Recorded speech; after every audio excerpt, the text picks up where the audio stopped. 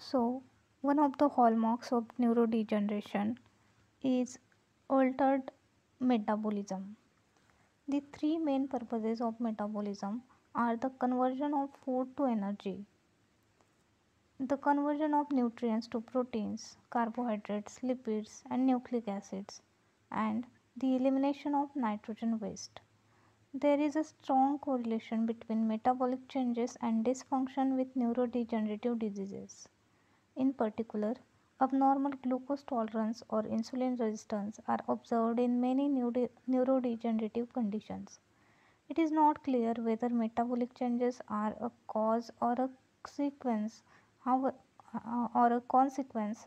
However, understanding the role altered metabolism plays in disease progression is important since these changes are associated with neurodegenerative diseases.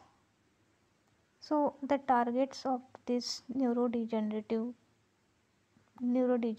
associated with altered metabolism are phospho-AKT, phospho-mTOR, phospho-AMPK alpha, phospho S6 ribosomal protein, and ApoE4.